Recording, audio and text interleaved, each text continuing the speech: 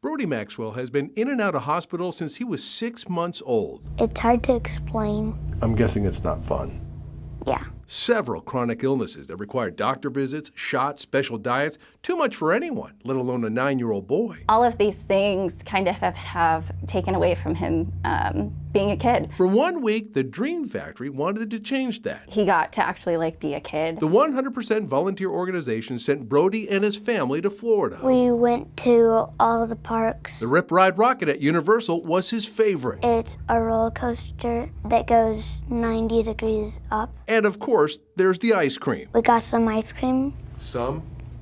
A lot. Yeah. No hospitals, no shots. The Dream Factory provided a memorable trip for a family that needed a break. You're in this bubble for an entire week and you just kind of forget about the world that's outside. For the Dream Factory, Len Jennings, KMBC 9 News.